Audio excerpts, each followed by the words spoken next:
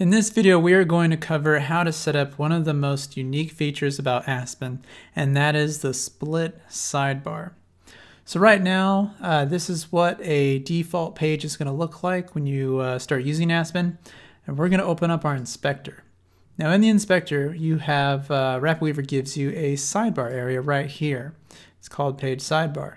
So even if I start by adding a title, and then I add in some example text here, I still do not see any sidebar content. This is normal. This is normal by default. So now we're going to go to the theme styles. I'm going to uncheck use master style settings. Then I'm going to scroll all the way down until we get to sidebar content. And there is one option that's very crucial. It's called show. We want to toggle this to on. So now we have from left to right a full width sidebar.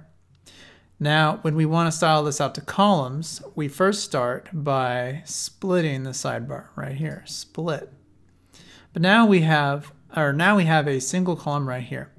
But now let's say we wanted to add one image over here. How are we going to do that? I'm going to drag and drop an image right into there. So right now this is the layout we're getting. Not ideal, we're still not quite at that two column layout just yet. Well, now this is where import image column comes into play. We're going to enable that. And now it knows that we got to take an image, put it in one column, and then have the rest text in another column, all at the click of a button. Now let's say we want this image over to the right and we want the text over to the left. We want them to swap positions. You go to split image right. And now you can toggle between how you want that layout to be. Other things you may notice, if we want center alignment on the entire sidebar area, you can do that for text. But that's about it for the just getting started setup. You can also adjust, like if you want the image to be bigger or smaller. This is bigger. And also just to note for the sidebar title, there is a whole other area of dedicated style controls you get for that too. Like let's say, for example, you want this text to start more kind of down here and not up here.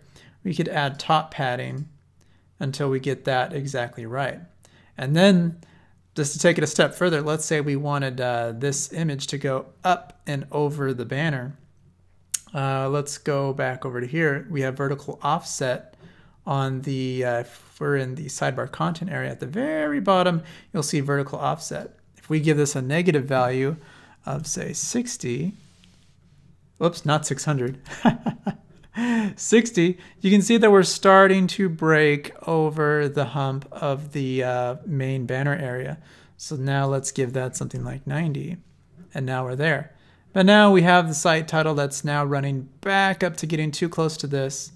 Let's give this a full 100 value of a vertical offset.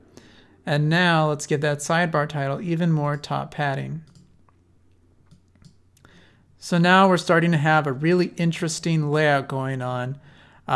Just with a few setting tweaks. And oh, I can see down here we need a little bit more padding at the bottom of the sidebar, and we can add that in right at padding bottom desktop. Instead of 40, let's do 80. And man, this is just really, really easy to work with, as you can see.